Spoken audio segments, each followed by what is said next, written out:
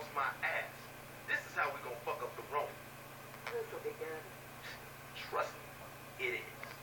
The Ronin have a stake in Poseidon's palace, so I figure hitting their biggest money maker is a good way to show them we not fucking around.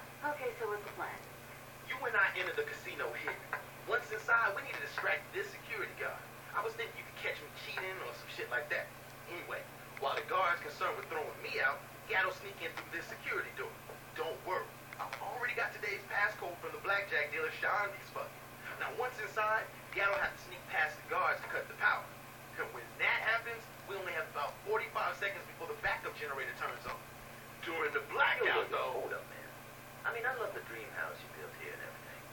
But what if we just start here, walk into the casino, and just shoot all the motherfuckers that are between us and the money? Well, you know... It would be a lot